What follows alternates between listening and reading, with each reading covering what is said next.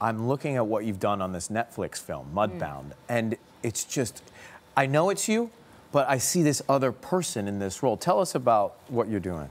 Well, it's Florence. I play a character. Her name is Florence Jackson.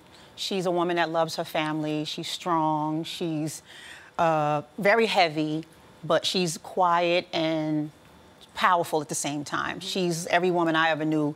You know, my mom is a Southern woman, and she used to send us down south every summer when we were kids. So I would see my grandmother's this woman, my aunt's is this woman. So she's in me. So I was able to play her, and of course, in my own life, I'm just going through a lot of stuff. Yeah. So I was able to give her.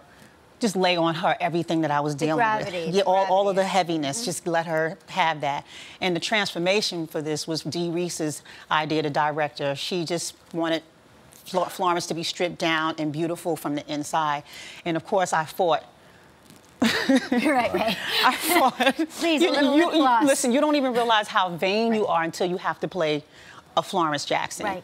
And you're hanging on to lashes, and I'm like, well, she wasn't born with lashes. Can she have like a strip of lashes? Like, what's up? I get it. And Dee was like, no, and I wanted her to have a wavy wig. Dee was like, no wavy wig, just all natural naps and edges and, But it's the extreme, because you're going from the glamour of a concert then into playing a role like that. Yeah, and I just came right off of the Bad Boy reunion concert into that role.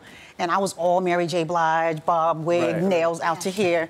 And Dee was like, no, get it all off of there. And I was just like, oh, God, I'm gonna die. And then her shoes, if you saw Florence's shoes, it just humbles you. But is it so good? Was it a little bit liberating to not have to worry about like any of it? To not have to worry about that one thing, like... Well, once I surrendered completely and I realized that I couldn't get out of it, yes, it liberated me. That's why I'm running around with my own edges out now.